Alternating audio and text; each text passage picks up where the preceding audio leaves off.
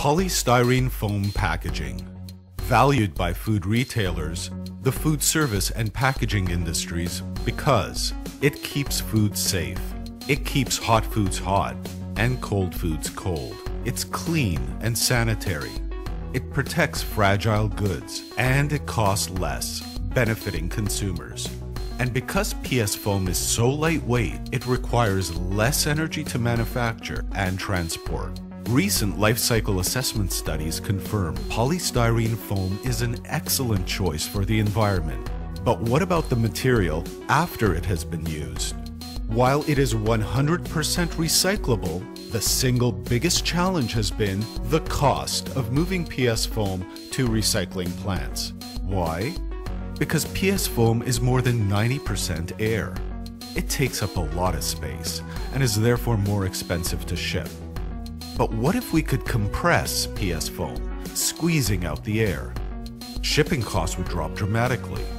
Recycling PS foam would then make economic sense. And that's exactly what has happened. Today, an exciting new technology is revolutionizing the recycling of polystyrene foam. Filled to capacity, a semi-truck trailer can carry only slightly more than half a ton of loose PS foam. But loaded with densified material, it can carry about 20 tons. It's like taking 35 trucks off the road for every one that remains. That's a huge savings, both for the environment and in shipping costs. So, how does it work? Post-consumer PS foam is collected through either curbside or depot programs. Currently, about 1 in 8 Canadians can recycle PS cushion packaging, and 1 in 4 can recycle PS food packaging products. And these numbers are growing.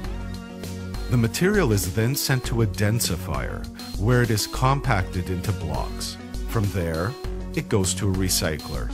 The plastic blocks are remanufactured into commercially successful products, including decorative moldings and high-end picture frames.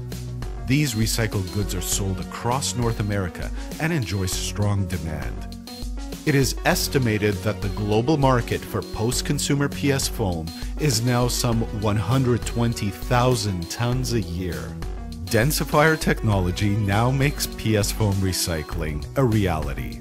It is no longer cost prohibitive to ship, and the technology brings other benefits. It results in increased revenue for operators as the densified material commands higher prices and broader markets.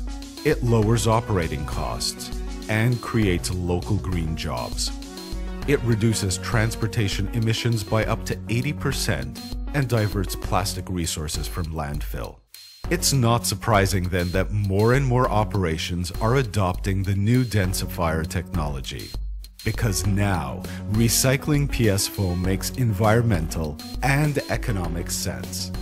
For more information, contact the Canadian Plastics Industry Association.